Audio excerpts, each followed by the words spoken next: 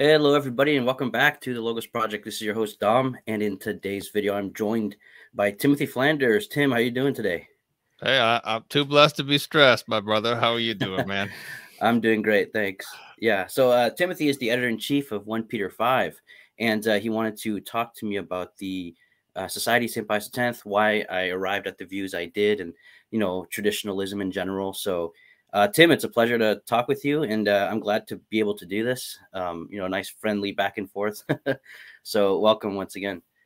Yeah, thanks for having me on. I know we've talked a little bit privately and emailing, and so I'm glad to talk with you virtually, at least. But here, I have a burning question for you before we begin.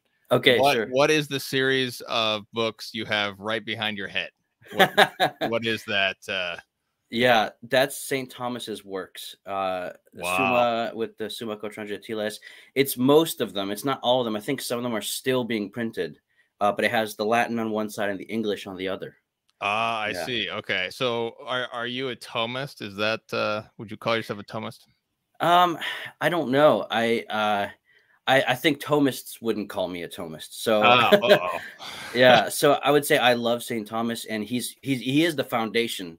Specifically, like metaphysically, he's the foundation of a lot of my studies.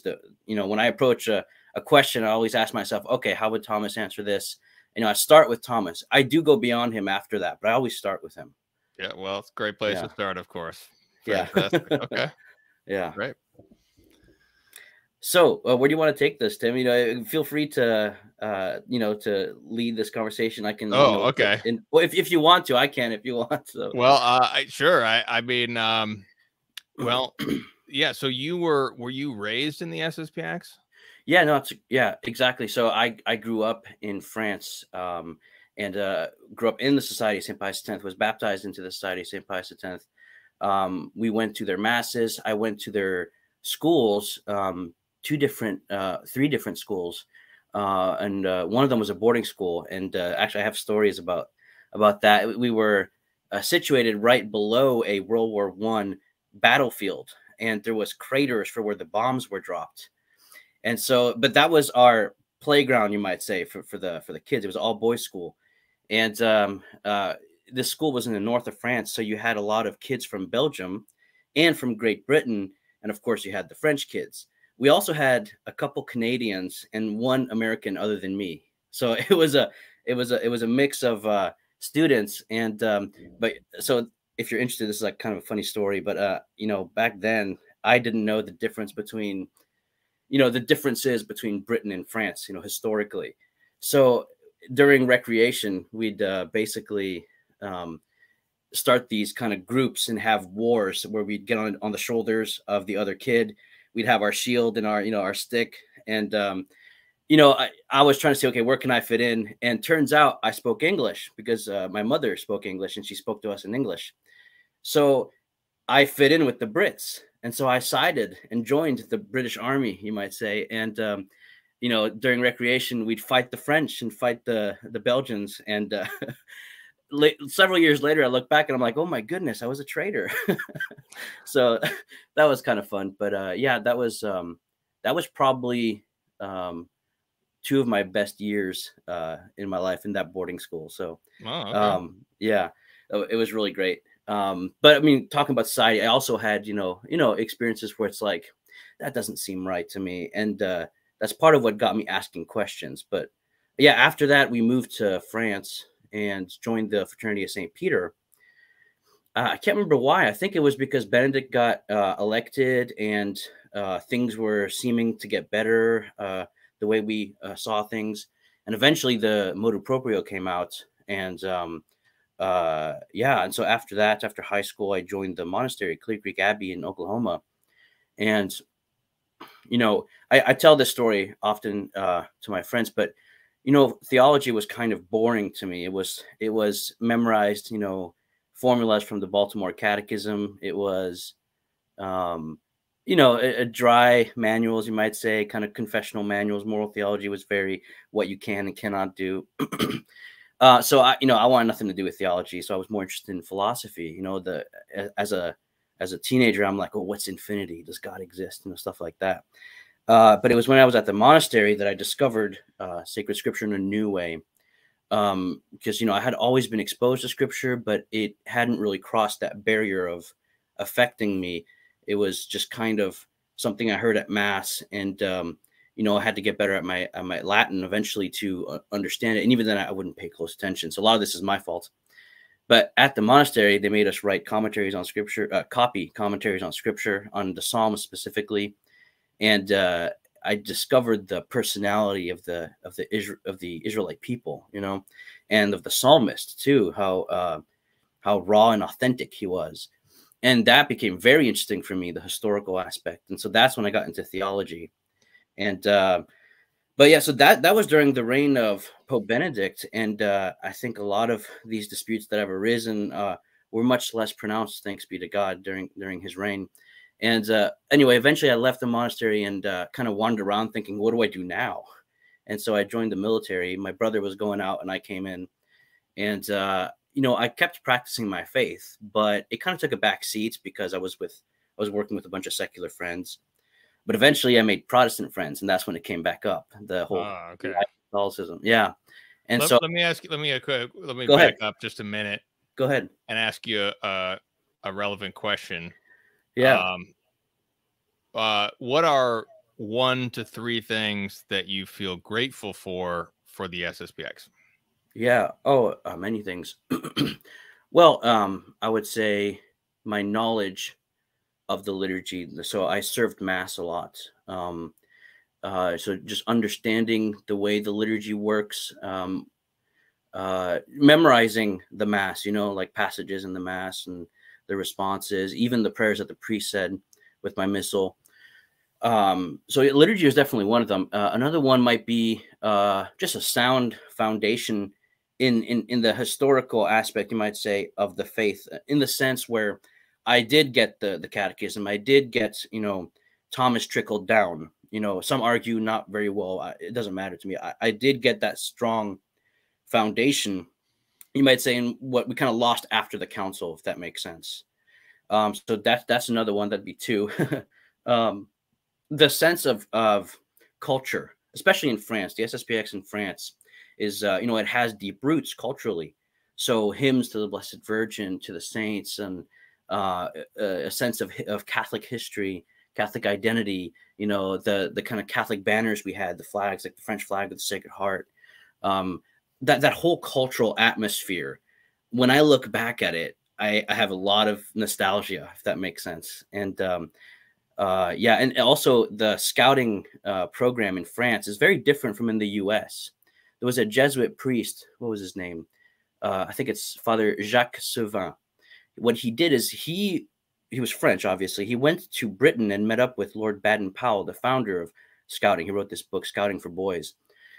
And, he became friends with him, spent some time with him, and then came back to France. And what he did is he Catholicized the scouting method, changed the scout law, made it much more biblical, and introduced the concepts of knighthood, chivalry, and with the French history. And so that whole scouting experience, which is closely associated with traditional Catholic movement in general in France, they also have it outside of it. But the traditional scouts are the real deal, so all of that culture, the liturgy, that Catholic knowledge of the tenets of the faith, that a lot of which was lost after the council, all of that I'm extremely grateful for.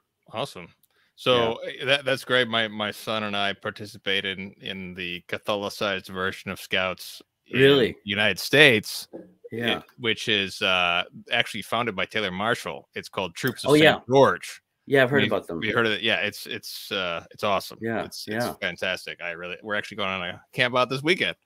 Nice. Yeah. So okay. So sorry to derail that. I just want to kind of get that part, because I was talking to Andrew Bartel, and he kind of seemed to imply that too, that he was grateful for some things, and I think it's important to just give credit where it's due, even though we disagree ultimately on major issues. But so okay, so you were saying that you left the monastery and then you had some Protestant friends, but you had kind of taken a back seat a little bit. And then it kind of came up more with your Protestant friends. Yeah, because at that point I'm like, okay, they're Christian too. I'm Christian, but we're not the same kinds of Christian. And so that's when I was like, okay, I started to think I need to take my faith more seriously again. Uh, that shouldn't be a thing I should tell myself, but that's what happened. And so I basically started looking online. I found Catholic Answers, kind of the initial, where can I find answers for when I talk with my Protestant friends. And so what happened was I was building a toolbox of good objections and responses in apologetics to other Christians. But I felt dissatisfied because anyone can do that if you think about it. A Mormon can do that. An Episcopalian can do that, although Mormons are not Christians. But anybody can construct, defenses and objections, with logic and scripture and all that kind of stuff. I felt like I needed a kind of substructure from which to come up with an answer when a question was posed, even if I wasn't ready for it, if that makes any sense. So then I started going deeper, and I read Scott Hahn's Kinship by Covenant. I think it's his doctoral dissertation. That Yep. book, that book opened scripture up for me in an incredible way. And I felt like I didn't any longer need to make an objection or propose an alternative view by using scripture verses here and there. Rather, I could understand the kind of heart of scripture and the logic of scripture from below, like a hermeneutic, and then apply that anytime someone had a question for me or when I had a question for them. How do you square this with this theme in scripture? So that was so much more effective.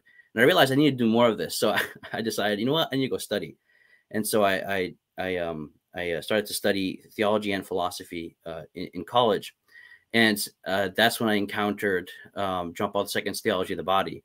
And when I first took this class, before I started it, I was like, I wasn't looking forward to it because I had heard theology of the body is like Catholic sex ed.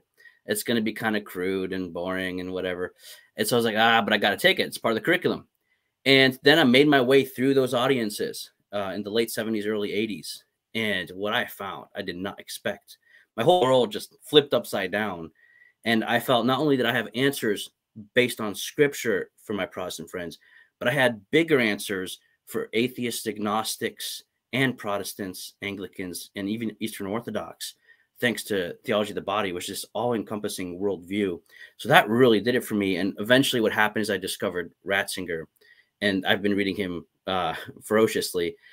His big main works, Intro to Christianity, Eschatology, and Principles of Catholic Theology are the kind of three big ones that I can think of. Other of his little ones too. But about the SSPX, what started to happen during my studies and a little bit before was the pontificate of Pope Francis was making a lot of those people with whom I had grown up, uncomfortable. And then Traditionis Custodes hit, and I think all hell broke loose especially in the some European countries, but in the American church as well.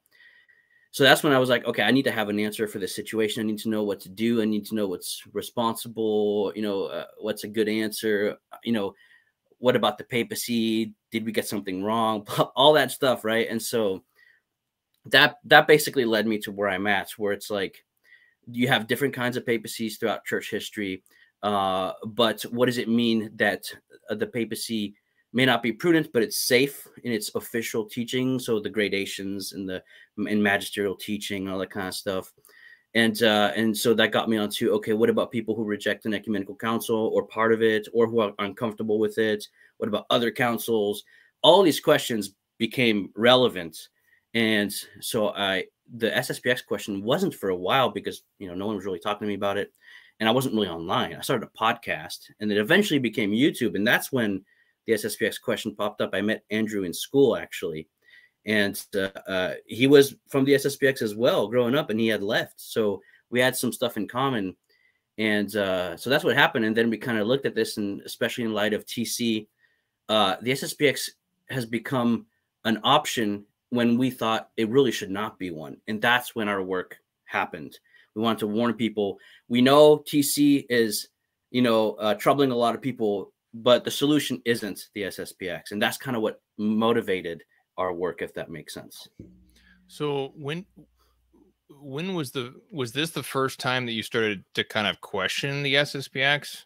Oh, I It see. sounds like, or yeah, no, it wasn't that relevant of a question, but it wasn't then that I started to question it. I started when we moved to the fraternity of St. Peter. The idea was placed in me that communion with Rome is important. And that's why we moved to the fraternity of St. Peter. In fact, that's why the fraternity of St. Peter itself was started. Communion is important. And so that's the first, phase where I'm like, okay, well, SSPX, they got good stuff, but communion is important. So no SSPX, fraternity of St. Peter. The next step was in the monastery at Clear Creek. I started to realize, well, it's more than that. Because in the on the ground, you might say, in the fraternity of St. Peter, you have a mixed bag, but you definitely have people who are suspicious of the council. You won't usually have someone who outright says it teaches heresy, but I have encountered that. But there's bad apples everywhere, I guess. And so the thing is, that's when I started to realize in Clear Creek, because they cherished the council. They applied it too in the way they lived their monastic life. The decrees on religious orders, on the liturgy, and yet when it was beautiful liturgy, it was a Benedictine version of the Roman Missal. So it didn't have prayers before the altar, no last gospel. The readings were read facing the people, with the monks in between the reader and the people, in Latin, of course. Everything was in Latin there because the monks had to know some Latin. A lot of Latin actually eventually. But yeah, so the council was being cherished and implemented and lived at Clear Creek. And I thought Clear Creek was, traditionalist in a certain sense before I joined. So that was a paradigm shift. And that made me realize, okay, an attitude that is antagonist to the council seems to also be problematic.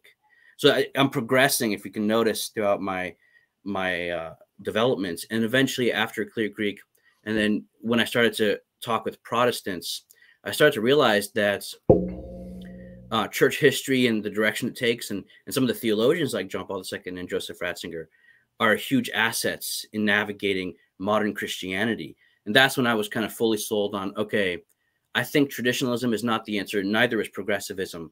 There's got to be a way that is faithful, but isn't suspicious of the council, you might say. That's kind of where I landed. So that's why I don't call myself a traditionalist. I don't call myself progressive either. But because what came to be associated, and I know this is disputed, but what came to be associated with traditionalism is a culture of suspicion towards the council, and especially the new missal. And that's a whole can of worms, but that would be where I landed, if that makes sense.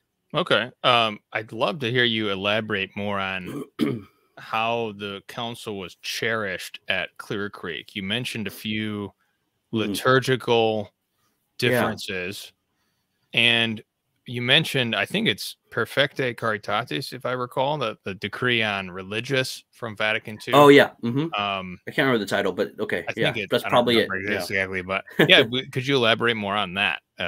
Vatican II at Clear Creek.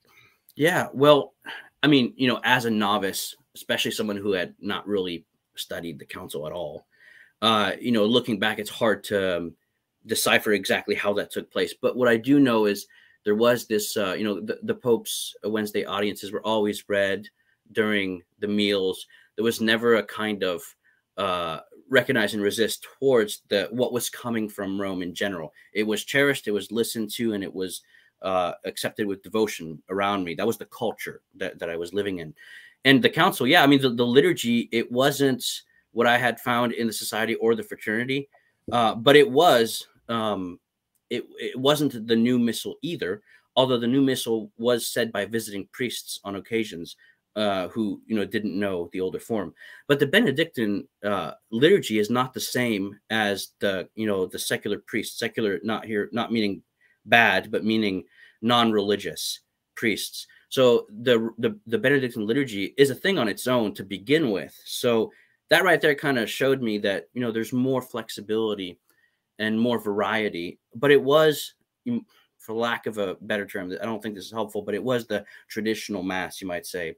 But, there was an incorporation very clearly of elements of Sacrosanctum Concilium in the facing of the people during the liturgy of the word. There was a kind of noble simplicity, although on feast days it got really pompous, which is awesome. I love that, you know. So you know, I felt like if I you know, looking back now that I have read Sacrosanctum Concilium a few times and looking at Clear Creek, I'm like, yeah, that jives. You know, I feel like if people had done what Clear Creek is doing, that would have been, I think, a good post-conciliar application of that document. Yeah, so I hope that helps. Okay. And you mentioned the beginning of this conversation, you mentioned the SSPX was preserving a lot of things that were lost after the council. Yeah. So do you see the traditional movement as a whole as serving some good in the history of the church in this time? So it's such a complicated question, I think, because during Pope Benedict, especially with, you know, I really see Pope Benedict as a kind of a Pope of peace. Like, yeah, you know, chill over here, you chill too, you know. And so what was happening under Pope Benedict is in diocesan parishes, what you had was Catholics who were coming to those traditions that had been lost immediately after the council, which I wasn't alive during that time. So, you know, what I say is, you know, contingent, but Catholics that weren't from the SSPX or fraternity or even the Institute, which is its own separate thing. It's not, you know, it's not from the SSPX like the fraternity was, but they were just regular Catholics coming to this liturgical tradition. And there wasn't that baggage, you might say. And so that was something I thought, yeah, that's what we need. We need more of this kind of cross-fertilization, as Pope Benedict said. But when it comes to the kind of Ecclesia Dei traditionalist communities, Institute Christ the King is kind of its own thing. But, you know, there was a kind of historical baggage. And so today with this pontificate, there seems, you know, the Holy Father seems to be kind of want to move on. And I prefer Pope Benedict's way of approaching this, to be honest, right? But I'm not the Pope. And so, but here's the question. Okay, what do we need to do now in light of what's going on and something we can't control? Well, we can't hold on to the baggage. I'd like to hold on to what we had during Benedict, so I try to push that on my channel. But the term traditionalist, I think, now has become historically embedded in that baggage. And I know people don't agree with me on that, but, you know, having been in those circles, you know, it's just been my experience everywhere. And I've been in France, Italy, Belgium, Canada, and the US when it comes to traditionalist groups. And there is that baggage everywhere I've been. So, well, tell me about the baggage. What do you mean by that? Is it just like bitterness? What exactly is that? It's not necessarily like a disposition of bitterness that does exist. Obviously, I think you and I both know that, but that wasn't really my issue. My issue was, for example, even like at the seminary in Nebraska of the Fraternity St. Peter, you know, I was hearing from certain seminarians like the new catechism is filled with modernism, right? The 1992 catechism. So I'm like, that at that time, I'm like, that doesn't really jive, but I kind of brushed it aside. So kind of suspicion of the council, especially, it's ambiguous, but we can work with it, you know? And I think there wasn't a profound knowledge of what the council was trying to do and who its architects were. And the moment I say architect, what I noticed is people thought, okay, modernist theologians. Now, there was all stripes at the council, but really it was diving deep into the council that made me realize there's something more profound happening here in the trajectory of the church. Sure, it got co-opted after by the progressives, you know, I'm not denying that. But in the fraternity and society, there was a general suspicion of the council. When the council was brought up, there was always a kind of knee-jerk reaction. You know, I think it's better if we use the preconciliar popes. Let's not really quote John Paul II or Benedict or the council. We'll just stick to that. And that's the thing with the fraternity is like, because they left the society in order to be in communion, because communion is important, which was drilled into me, which is good. you do have that kind of legal canonical, and it's all good to go. They have, they have a canonical mission. Their sacraments are valid and licit, and they're in communion with the church. It's, if you want to go to mass there, go right ahead. I'm not trying to say anything against that, but you did have a kind of cultural knee-jerk reaction to when the council and the modern magisterium is brought up. So just to be safe, we stuck with the preconciliar popes from like Pius IX to Pius XII or something. So, would you say that there's also a knee jerk on the other side from even good Catholics? There's kind of like, you go to a good diocesan seminary. Yeah. What I've been told. This is what I've been told. I don't know for sure, but yeah, you go to a good diocesan seminary and they don't get taught the preconciliar stuff. They don't get St. Alphonsus for moral theology. They got only the communio guys. Yeah. Well, I think St. Alphonsus is actually, so Father Pincare's is a great book called Morality, the Catholic View. And St. Alphonsus, I think, was doing the best he could with a context that was problematic. And so this is, I think, an instance where the reform, the project of reform was good here. And I think it's good that we move away from the context of St. Alphonsus, and Father Pincare's gets into this. And this isn't some kind of progressive moral theology thing. It's, conservative Catholics all acknowledge this. Even some Thomists like Father Ambroise Gardet, he has a book, The True Christian Life, translated by Dr. Meinard, basically saying the exact same thing as Father Pincare's on this area. So that I would say, in that case, I think we're right to go ahead and let's move on from that context. St. Alphonsus is great. He was, I think, doing the best. That's why he was declared a doctor of moral theology, doing the best in that context. But I think theologians agree the context was problematic. It was influenced by voluntarism, and eventually in the 19th century, it was influenced by Kant's kind of categorical imperative. We needed to move away from that more into a teleological understanding of morality. It leads to happiness, the Beatitudes, on the Sermon on the Mount, stuff like that. So would you say that there is not a sort of knee-jerk reaction against? Sorry, I didn't answer your question. Well, so if Dr. Larry Chapp has this video, I wish if I can, I'll go ahead and link it underneath in the show notes for both of us. He's got a video where he talks to a seminary rector, and I want to say after the council, you're completely correct. There was a huge push of Karl Rahner, all these kind of more progressive theologians who didn't really get they didn't really win at the council, so they're getting the post-conciliar mess. And so, after the council, that definitely was the case. But things, especially thanks to the work of Pope Benedict, have really changed in diocesan seminaries. So now I think actually you have a lot of seminaries going back to the Thomists, to Lagrange and Gardet and stuff like that. So at first, yes, after the council, I did see that knee-jerk reaction. Everyone was just reading Rahner. You were suspicious if you even touched Balthazar, which trads think is a modernist, right? But now I think seminarians are reading the Thomists. Yeah. So I mean, I would attribute part of this good. I mean, my hypothesis is that there does need to be, obviously there needs to be a ressourcement. I'm coming from an Eastern Orthodox perspective, coming into Rome. So I view Vatican II as a great good and that from the Eastern perspective, but also from the Eastern perspective, we cannot say, like you mentioned, St. Alphonsus.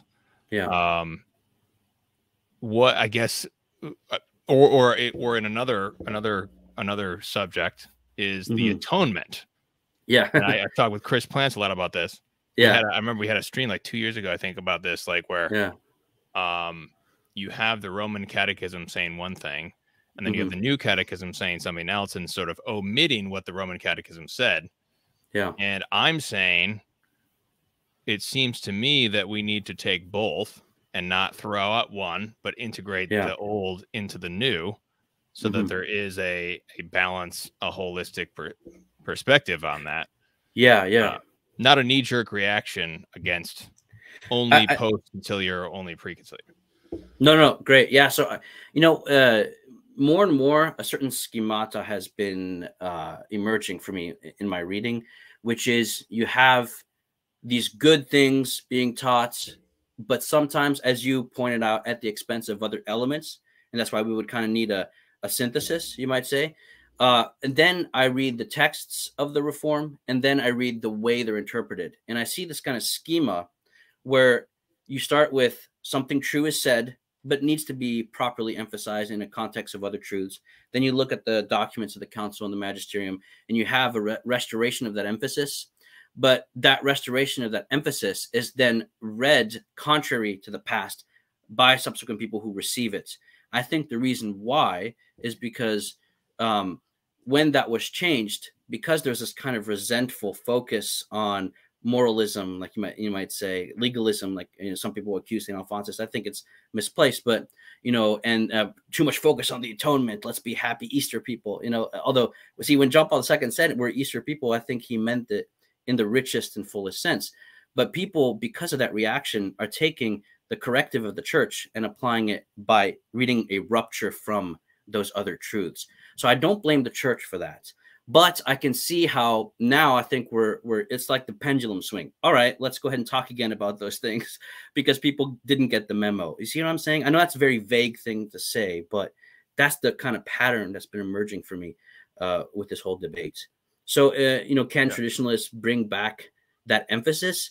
Well, yeah, but my problem is I think what they're bringing back is those old truths, but they don't want the contextualization, you might say, that was subsequently given.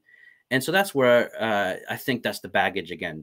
But, people disagree with me. So is this the I don't disagree with the basic stuff you're saying here. I mean, the trad movement, I think we as trads, we've got issues, we got baggage and whatnot. I just think that there's a certain fundamental truths that are being fought for by the trads, which are true. Yes. And I think that most Catholics would agree with those fundamental truths. Like the liturgy should not be destroyed, like fundamental truth. Yes, I agree.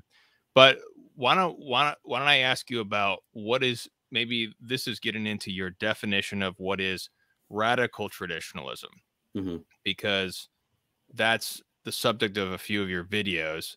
Would you say that radical traditionalism is this sort of isolating, baggage, suspicious mentality? What exactly is that? I mean, I think you kind of put it well. That's the way I would think of it. But just to add real quick, because I watched your video with Dr. Larry Chapp and I watched your video with Dr. Richard Decloux, and I'm nodding my head during the entire video, like for both of them. So I think you and me are pretty much very close. But when it comes to the traditionalist movement, what I call radical traditionalism would be basically that baggage is still there, and I think people don't know it. And part of those videos is me trying to show people there is a lack of balance here. We need to take into account what the council sought to say, not just react against it.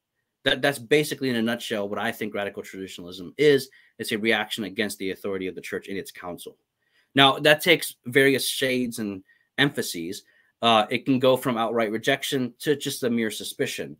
But here's the thing: like, I think we can come to a conclusion that sometimes in councils there's passages that obviously are not wrong, but you can see like a debate wasn't settled, or it's there's a question here that we need to think about more. But I think that applies to all councils. But I don't believe in a kind of weaponized, like evil, suspicious people trying to use the divine authority of the church, given by Christ, to destroy the faith. That's when it's like, no, that's not traditional. That goes against what we've been taught for 2,000 years. So, yeah. I guess I would allow more evil men at all councils. Well, I'm not denying there's evil people at councils, like Nicaea, it was filled with Arians.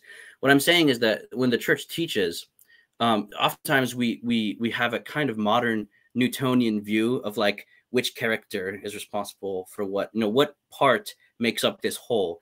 But I think a older view is this understanding that the church herself is a subject and she has her own intentionality, and it comes from the tradition. This is the whole hermeneutic of continuity. And when the church as a subject teaches, we can't confuse that with a particular character at a council.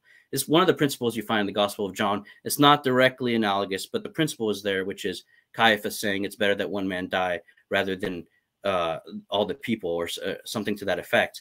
Clearly, what he meant was not what was then interpreted by St. John in the gospel.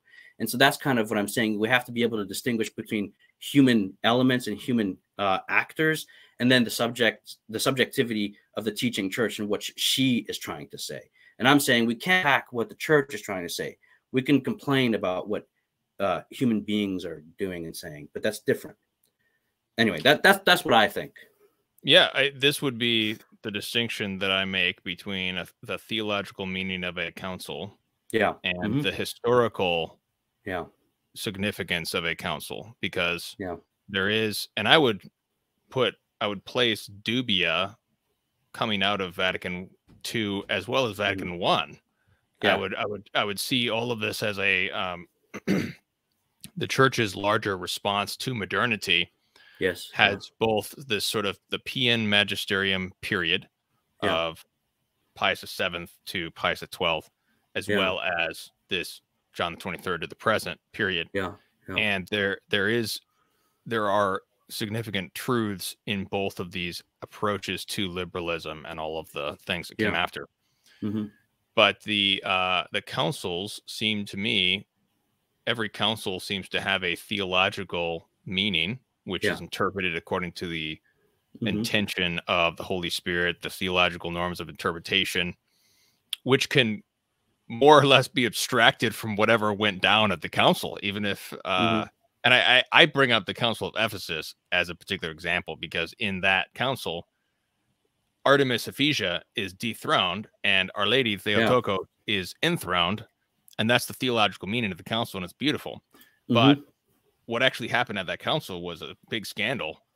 A bunch of people were terrorizing the city of Ephesus and whatnot, and it was a serious problem, to the point that they had to have a reunion with the Patriarchate of Antioch.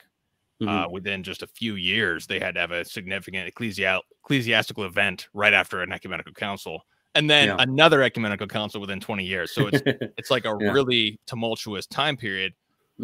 And so it seems to me that Vatican II or Vatican I as well, the similar things are going on at Vatican I, but in a different, like on a different side of the coin.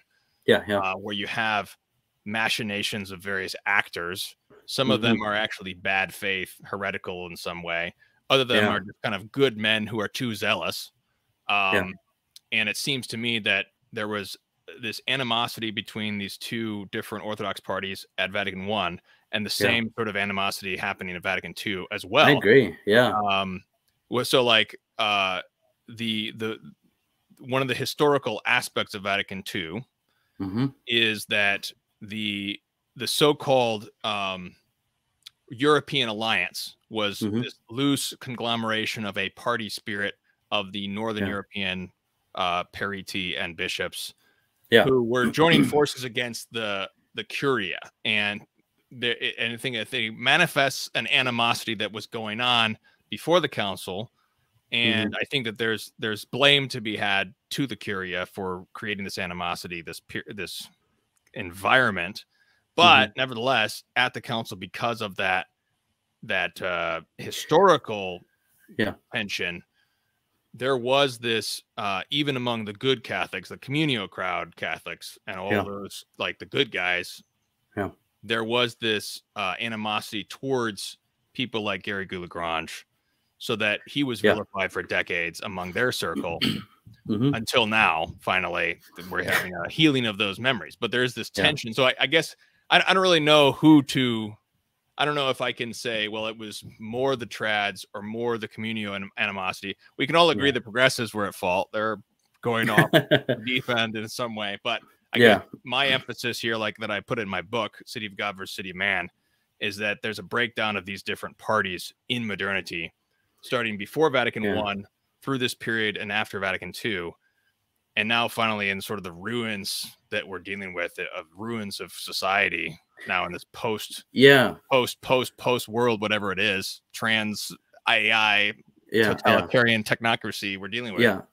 We can finally say, let's put aside the animosities, and then let's actually fight this battle for the faith. Yeah, I agree with you. There definitely is. You see this kind of tug and pull throughout history. I think Vatican I and Vatican II, as councils, are tugs and pulls. And I think also Vatican I, in a certain sense, made Vatican II possible, where you can have a collegiality that doesn't reject the primacy. In fact, there's a video I did with Dr. Sean Blanchard. It's my most recent one, called Pistoia and Liturgical Reform, and Yes, I saw that. I strongly recommend that video, because especially if you're a traditionalist, watch that video. You'll see how much I concede, and yet stand in where I stand. Like I still disagree, but you'll see, I think, this dynamic that you're alluding to, Tim.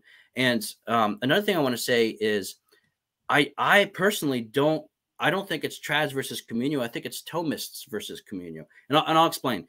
Because I think you're right. At the end of Principles of Catholic Theology, Joseph Ratzinger writes, "Yeah, we were like schoolboys that had just graduated and burned all our books and moved on." Oh, And yeah. so, yeah, he's that part is really interesting at the end of that book. So I agree, especially after the council. They won a battle that was worth fighting in a certain extent. They went too far. They were a bit zealous, but it wasn't too far in the sense of not orthodox, just too far in the sense of they were annoyed at that kind of oppression that you speak of, you might say. And you're right, it is coming back. And so we're bringing back, we're saying, sorry, Thomas, come back. We're sorry. The world is crazy. So yeah, mea culpa. I'm not partisan, but I do like those authors. So I'll gladly say mea culpa. But that's the Thomas. I think traditionalism, and this I think people won't like. So please don't jump down my throat, people. But traditionalism, I think, is associated more with Lefebvre as a founder of a movement, because the fraternity that moves out of that. Now, I know Institute Christ the King, it's its own thing. There's even Institute of Bon Pasteur. I don't know how you say it in English, but there's another group out there. But it's what they're pushing for is much more of an ecclesiology. I'm talking, the Thomists are just saying, we want our Thomas back. We want our commentaries back. So I'm like, yes, yeah. So I want that kind of cross fertilization between Thomists and Communio guys. And there's also a rise in Franciscan theology as well. I can't remember his name. Someone who studied under Dr. Peter Damon Fellner. I can't remember his name. Dr. Goff. Yeah. So that's rising. That's good. Let's get more of that too. Let's restore the subsidiarity and multiplicity of schools of thought. But traditionalism, for me, is what I said earlier, and I think it starts with Lefebvre. That's where I would draw the line. Now, people don't jump down my throat. If we disagree, we disagree. But that's kind of how I see it. I would not really disagree. I would double what you just said, and I would say that traditionalism is the Cetus Internationalis Patrum at the council. All of those bishops and what they were doing and what they were fighting for, that's traditionalism, which is essentially, Archbishop Lefebvre obviously was a leader in that group. Yeah. But all of what they represented would be traditionalism, which is essentially the preconciliar popes and what they were saying about modernity. So you have the Cetus warning about what may happen if we really do raise those bastions and all that. We're going to have problems in River City if we do this. Don't do it. So I think that there is some vindication about those warnings.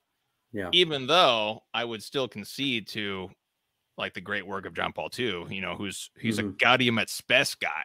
That's what John Paul II is, like, his favorite document. Yeah. And the great he doesn't. He did. Yeah. Sorry. Because even though I do love John Paul II, I will still say I think he was a bit naive, and bad guys manipulated him in the Vatican. Yeah.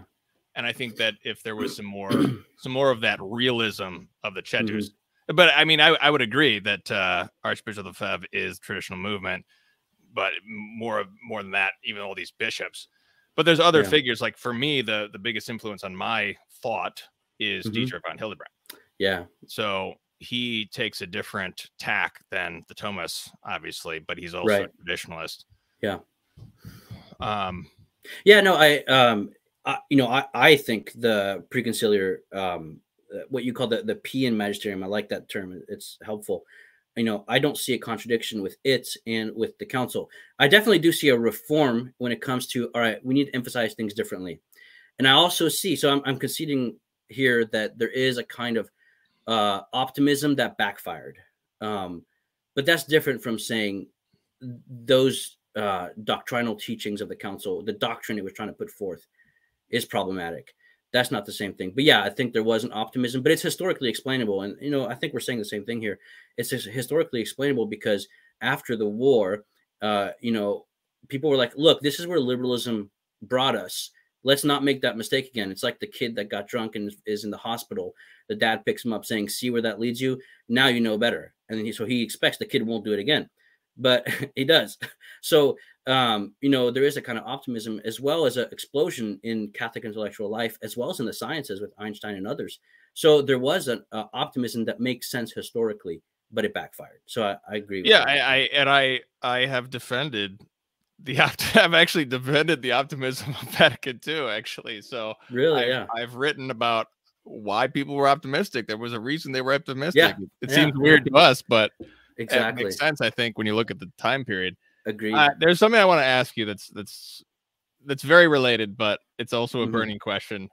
I want to go all the way back to Scott Hahn. You mentioned Scott Hahn, Kinship by Covenant, because I just started reading it, actually. I'm on like page 50. Ooh, it's very good. Can you tell me more about what that hermeneutical key of the scripture, how that impacted your thinking at the time, and how has that remained significant for you over these years? Yes, absolutely. Covenant. That's what it was. Covenant. Hahn introduced me to that crucial concept of covenant, and it explains almost everything to me, because it even gives you the key to understanding the Protestant Catholic debate over soteriology. Because the Protestant will say, justification is this legal imputation. Sanctification is not justification. It's more of the result in your life, because you're happy, you've been declared innocent, but you're still guilty. Simul justus et peccator, as Luther would say. But covenant explains that salvation is communion. And, communion is relationship with Jesus and with God, a corporate one. The church's relationship. It's not just me and Jesus. But that means that a friendship can deepen, and you can be forgiven and re-included into that friendship, that kind of declaration, you're no longer my enemy, but I can become closer to you. So covenants, and you look, the whole history of the Old Testament and how the new fulfills all things in this new and everlasting covenant, that makes sense of soteriology. It also makes sense of eschatology, how the fulfillment of all things is the communion of the cosmos with God when he elevates it and makes it divine in a certain sense. Theosis, it doesn't share the same nature as God, but the same activity of God. And to this day, that text has been pivotal. I think even Hahn eventually starts to move away from some of the elements that he uses. I think he just had to because he was in school, but he's maybe a little, that's something else. He's overly sympathetic to aspects of the historical critical method, but I think he has a kind of trajectory there. But that's funny because that's also been my trajectory. Reading Benedict has made me more critical of the criticism of historical criticism. So Hahn is huge. That book was the kind of first step into a deeper hermeneutic of the Catholic faith that helped me talk to Protestants. Yeah. I'm really excited to get into that. I've got we have a Bible reading group where we go through the whole scriptures every year. But it was so funny. Chris plans one up to me. I'm like, yeah, we read the Bible every year. He's like, dude, I read it every month. He's got some like audio version that you like read on 1.5 speed. You know about this? No, I don't. I was like, well, I'll have to do that sometime. I've never read the Bible in a month. That's a tough one. That is tough. Yeah. So anyhow, well, wonderful. This is good. I really appreciate you reaching out to Andrew, to me, and talking with everyone. At first, I think I told you this. I was a little weary of everyone talking, because I do believe in essentials unity, in opinions diversity, and all charity. So I think some of the questions that we're talking about when it comes to the SSPX do veer into the essentials category. That being said, I do appreciate you trying to navigate these waters yourself right? And then talking to people, I don't think that's bad. So I appreciate that, and I'm glad to have talked to you about it. So yeah, well, this yeah. is like you just said previously, our apostolate, meaning of Catholic, our goal is to restore the rival schools of Christendom. Christopher Dawson wrote in 1960. Yeah. He said that the Catholic education before the council was so ideological, it was like Marxism. People were forced Oh, to wow. do this Yeah. and that, and there was no rival schools. Yeah. And so it makes sense that there was this overreaction at and after the council, because there was this intense, which is, that's not traditional. That the traditionalism, truly traditional Catholic Christendom, is these rival schools. Yeah. So Yeah. that's what we're all about at Meaning of Catholic. That's why I go on yours or other channels and try to have this conversation. Yeah. Because that's what I believe. That's what I wrote in my book is I think that is what is the answer, because I think when we look at history, that's the method that God uses to help to heal wounds, ecclesial wounds, as well as achieve that doctrinal synthesis that's necessary to overcome heretical depravity in any given period. Yeah. Amen. Yeah. Wonderful. Well, Tim, thanks so much for this wonderful conversation. Just to put in a plug for my channel, and then I'll let you put a plug in for yours. First of all, like, subscribe, and hit that notification bell. If you enjoy this content, support us at patreon.com/the Logos Project. We also have a blog post website, the Ecclesia blog, if you want to read some articles there. And Tim, any plug for your content, your book, what your work, everything? Sure. Well, you can buy my book, City of God versus City of Man: The Battles of the Church from Antiquity to the Present. And you can subscribe to Meaning of Catholic. That's our YouTube channel. It's also meaningofcatholic.com. Awesome. All right. Well, everybody, thank you for tuning in, and we'll see you guys next time.